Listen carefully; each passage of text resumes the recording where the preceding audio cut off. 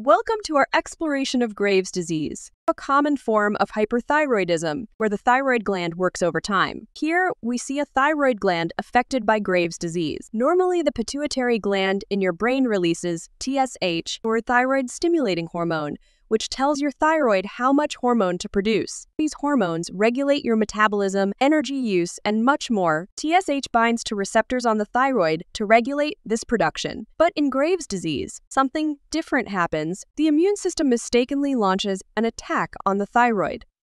This triggers the production of TSI, or thyroid-stimulating immunoglobulins, which mimic TSH.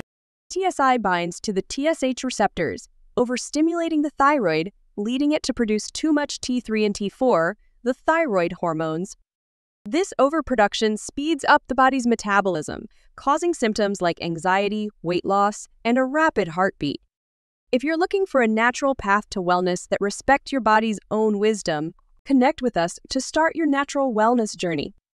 Visit our website, call or follow us on social media for nurturing health tips and updates.